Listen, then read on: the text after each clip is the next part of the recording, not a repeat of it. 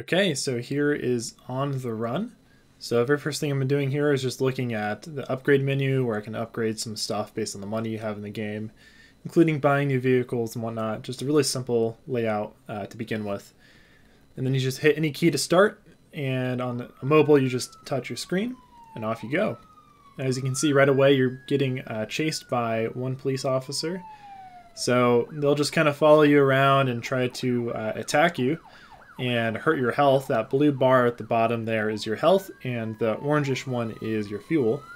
So I'm going to kind of crossfade to various parts of this little run here just to kind of speed things up. But as you can see here, I'm kind of dodging the police and then also collecting things as I go to improve my fuel and my health and some other things, getting money as well. So here now I'm being chased by a few different police officers, and in a couple seconds here is going to switch again, like here, and now you see we have this blue officer. And these blue officers actually have a completely different tracking algorithm that actually try to predict your future position and try to target you there.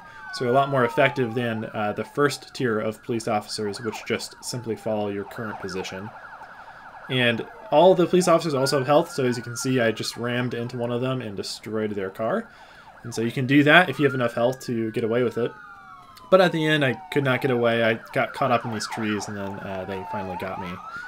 And so that's kind of the lifespan of the player. So you just kind of go running from the police for as long as possible until they finally destroy your car.